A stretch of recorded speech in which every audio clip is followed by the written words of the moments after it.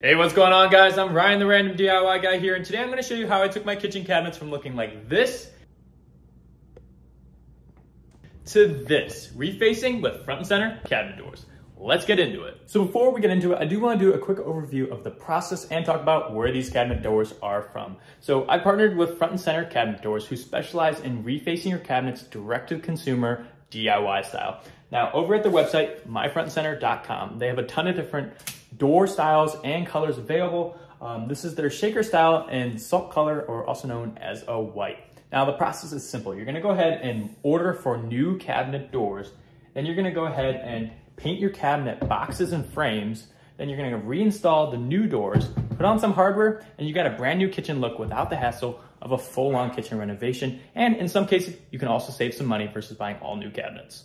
I should also mention that all their doors are constructed out of a high quality 3D laminate material, which means they're super easy to clean with virtually no maintenance, which is always a plus. So let's see how we get the job done. So the first step is really easy. You're gonna wanna go ahead and find your hinges and remove all of your old cabinet doors. And then we're gonna come by after and make sure to clean all of our cabinet boxes and surfaces that are going to be painted with a degreaser and cleaner to make sure that we have a clean surface for our paint to adhere to.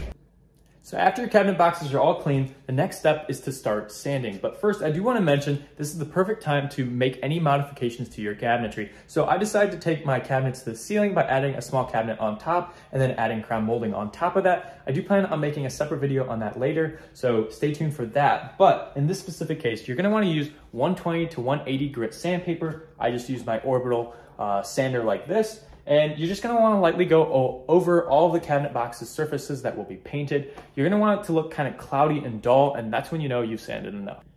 After you've lightly sanded everything, come back and look at your cabinet frames and see if there's any spots that need some wood filler, or in my case, when I put the two cabinets together, there was a seam between the two. So I used a high quality all-purpose Bondo, which worked great to fill those seams, and it's gonna hold up a lot better than wood filler over time.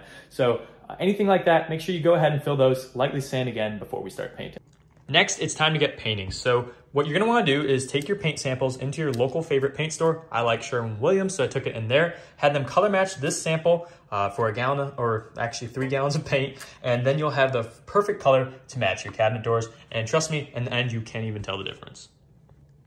Hey, sorry to interrupt you guys, but first I really quickly want to ask you to please consider hitting that thumbs up and even subscribing, hitting that notification bell. That way you get a notification every time I post a new video like this one. So I hope you're enjoying the content, and we'll get back to it.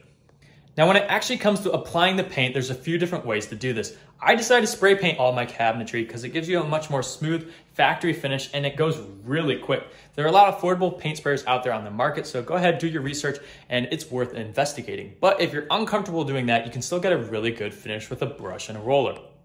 So go ahead then, brush and edge out your first coat of paint, then roll everything else in between. Once that's fully dry, come back with some sandpaper and lightly sand it until it's smooth. You're not removing any of that new paint, just smoothing it out, and then you can come back and do your second coat, and you're gonna get much better results.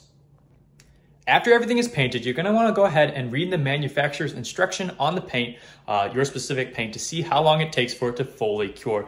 Then, once it's fully cured, you can go ahead and start installing your new cabinet doors. Now, this is really simple as well. Just go ahead and knock your new hinges into place with a mallet, and then you can go ahead and hang those onto the new cabinet doors. Once you have your hinges on your door, you're gonna wanna go ahead and pre-drill to attach them to the frame.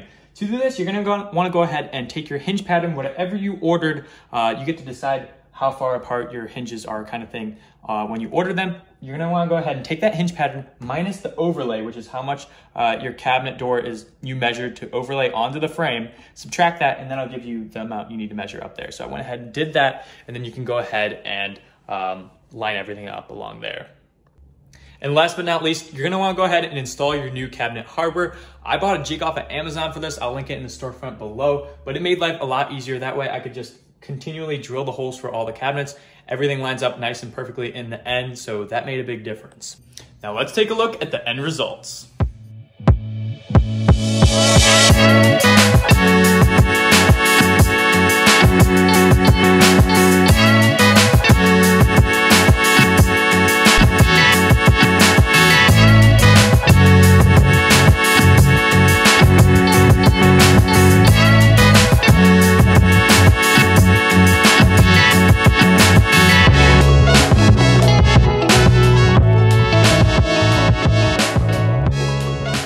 you guys have it. That's the process I use to reface my kitchen cabinets using front and center cabinet doors.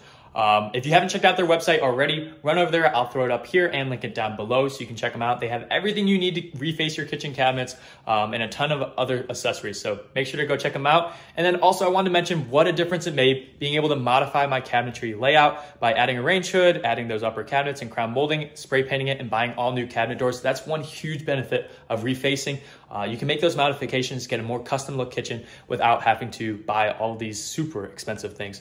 So yeah, head down in the comments. Let me know if you have any questions or comments. Let me know what you think. And then I'll see you guys around next time.